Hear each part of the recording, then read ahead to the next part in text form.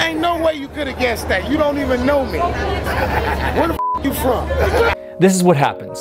You hand the spectator a deck of cards and ask them to spread through and make sure all the faces are different. They can even shuffle the cards. He ain't touched them.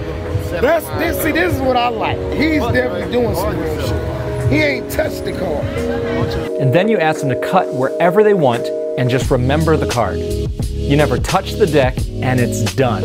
You instantly know the card they're thinking of. 3 of spades, 3 of spades, 3 of spades. Yes, man.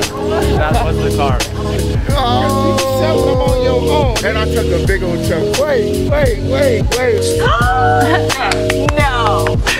But I could have picked up anywhere. That's crazy. Omega is the ultimate hands-off deck for magic and mentalism, close up and stage. And the best part of all, it does all the work for you. Everything happens in the spectator's hands and you never have to touch the cards. Let me say that again. You never touch the cards.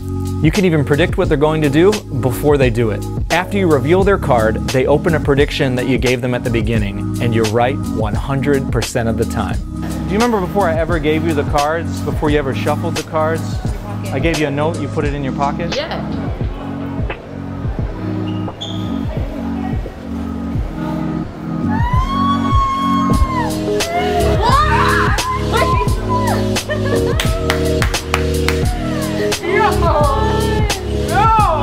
Omega is battle tested. I've performed this on stages all around the world. I've done it on live TV on the Today Show, and Neil Patrick Harris just performed it on James Corden. It works, and it's yours. Do you do it with your pants?